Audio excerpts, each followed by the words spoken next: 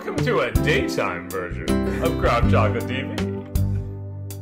Yeah, sure. Okay. Let's go. Yeah. Well, so on today's Craft Chocolate TV, I had gotten an email from a new chocolate maker who had all sorts of questions about cleaning. And I thought we could do like a little fun quickie about cleaning. Yes. That's going to be the title of the episode, Carson. Quickie about cleaning. Yes, and it's probably one of the most underrated or least thought about or considered parts of this entire process. And I'd say we spend somewhere between 30 and 40% of our time, if not more, actually cleaning. Right. Yeah. And so in particular, your question or his question is in regards to cleaning a ball mill? Well, specifically his question, and this happens to a lot of people, is they get a health inspector come in, and the health inspector says, well, you got to wash everything, because that's what health inspectors are used to. Like, you got to wash everything. And so in the United States, at least, there's a difference between wet cleaning and dry cleaning. Dry cleaning meaning you're scraping things down, you're wiping things down, but you're not using water. Because chocolate being a fat system, you introduce water, you're introducing vectors for bacterial growth. Mm-hmm. But not every health inspector understands this. Mm-hmm. I think almost no health inspectors understand chocolate. Yeah, we run into this all the time. It's like, I think one of the things we probably need to do is, as an industry, have like this is what to give your health inspector. Like, here's the documentation that everybody just shares and says, this is how it works. But case in point, how do you clean a ball mill if not with soap and water? You never want to put water in your ball mill. What we do is we flush it with more cocoa butter. And so depending on the size of your ball mill, we have the Packint 130s.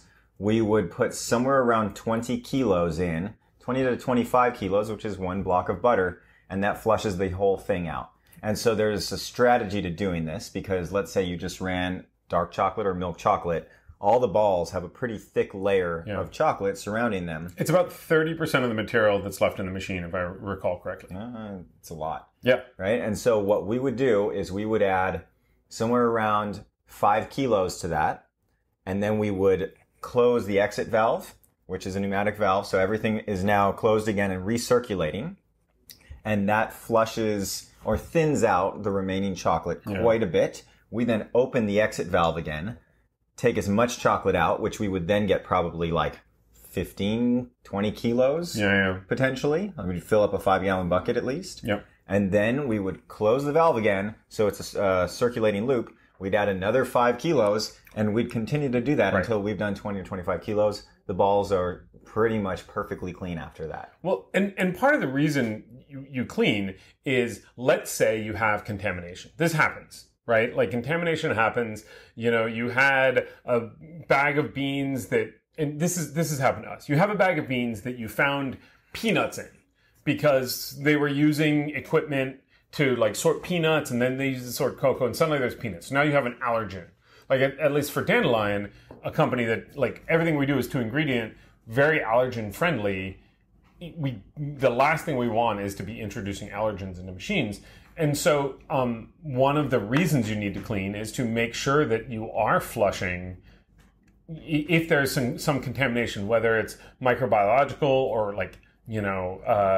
allergens, any of these things. You need to figure out how to get that allergen out of the machine without necessarily washing the whole thing. Because again, it's not that have you ever washed your ball mill? No.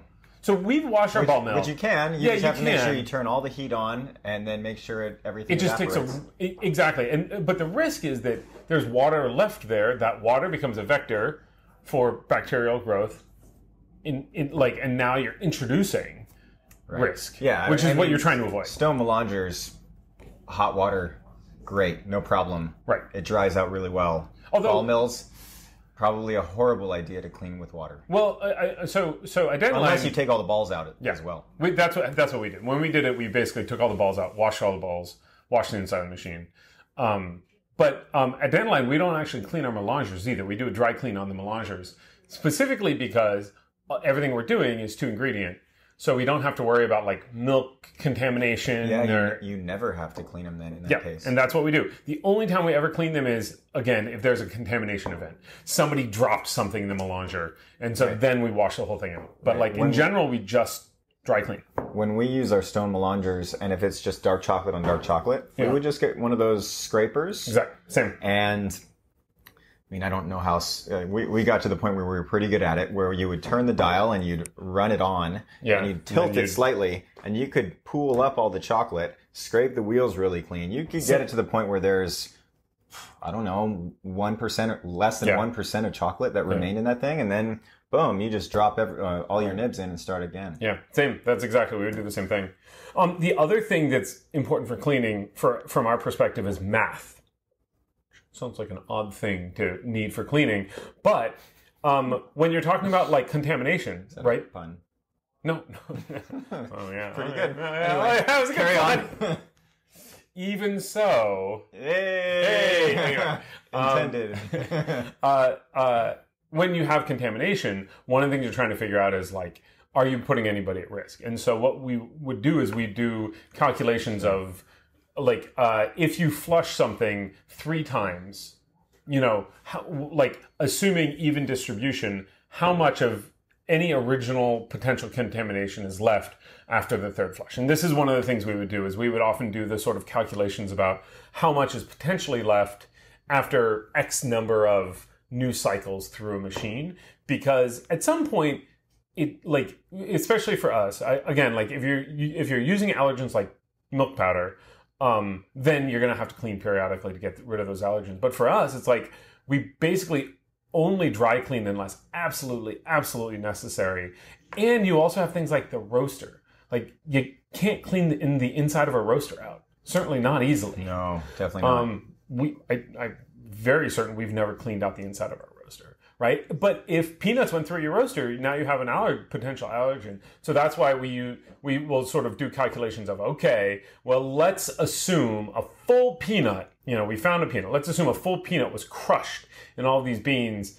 How many cycles of beans would you have to go through before there's no allergen. There's like 0.01% is, of what the original one. I don't know how many more questions are here in regards to cleaning, but one of the things that we learned over time was that having a grease trap, which is basically just a box that sits under your sink where water flows, is going to be a lifesaver for your pipes downstream, because it's just a matter of time before they clog up. The amount of cocoa butter and chocolate that turns into a layer of disgusting grease would blow most people's minds. Oh yeah. So we scrape everything great point. so well, and still we're having our grease trap pumped, every 3 to 4 months, which we used to do ourselves, which is just a horrific job that's hard to explain to anyone who's never actually done it. Yeah.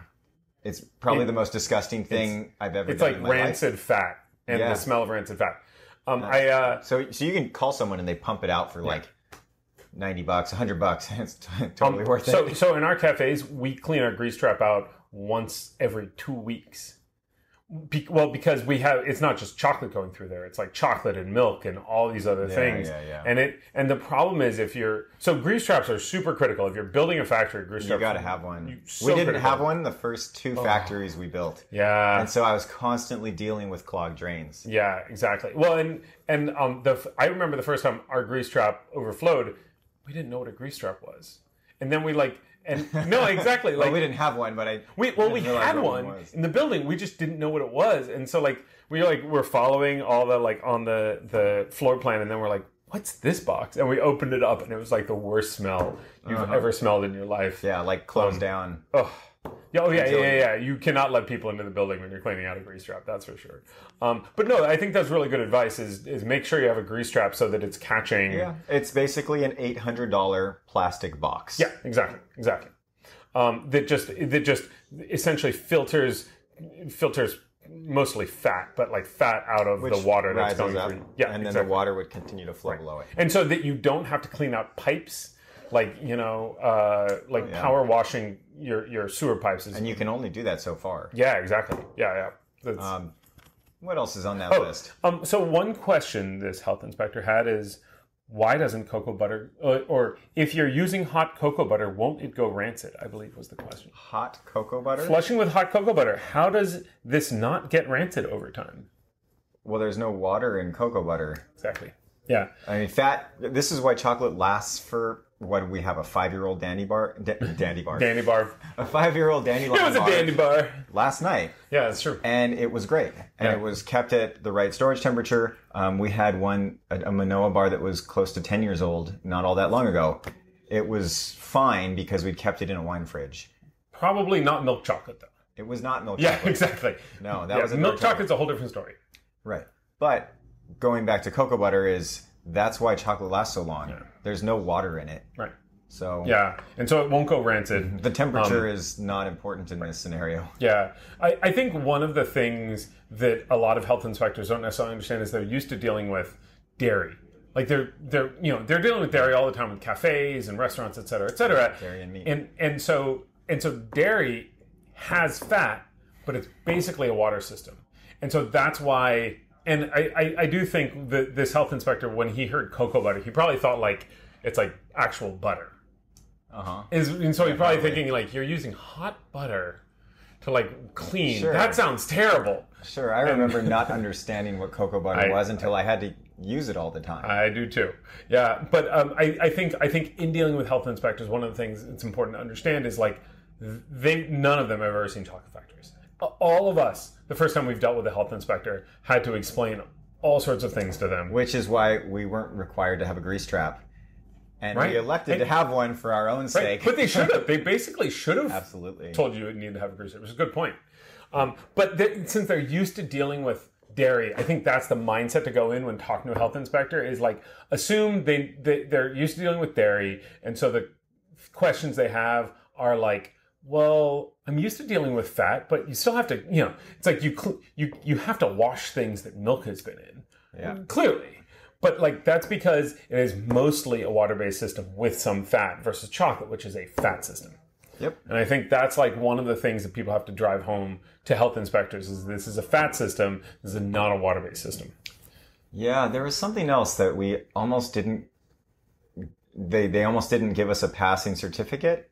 And so one of the things that we did to overcome not having a floor sink was to simply install a backflow preventer onto the piping so that if the sewers were to overflow, it couldn't come up through our sinks and then onto the entire factory floor. Interesting. That was a good little hack. And she's like, oh, no one ever has asked if we can do that, but that would solve your problem. And so for like, I don't know, $15, we bought a backflow preventer. Yeah. Installed it underneath the sink so that water couldn't come through our grease trap back up into the sink. That's cool. That's a good hack. Oh yeah. There was no way I was going to want to start jackhammering the floor up to add a floor sink just because, which we would never have used anyway in this case. Yeah. Cool. Yeah. Well, I think, I'm sorry, Carson, the man behind the camera has a question for us. I'm just wondering what sort of resources could a chocolate maker provide a health inspector that would verify that it's scientifically proven. And I was only half kidding about this. This is exactly the kind of thing I think our industry needs is like a set of information that you can print out and give a health inspector and say, this is how health inspections for chocolate should work. That would probably help. I think it also depends on where in the United States or where in the world you are, because everyone's going to have a different idea of how to do this. I think we've been really lucky. Right. I think in California, it's a lot more challenging. We also started really small, and you guys started much bigger. Yeah. There probably are scientific resources out there. I'll take a look, and maybe we'll post with the video. Maybe we'll post with the video some resources that can be sent around about cleaning and chocolate. It's got to exist. Maybe I'll reach out to the folks at Penn State. This is exactly the kind of thing they probably actually have a lot of information about. Yep. Good resource. Yep. Definitely. All right. This has been another episode of Craft Chocolate TV. In the daytime! Which I now have to go back to making chocolate and fixing things and cleaning. Sounds good. See you next time. Ya.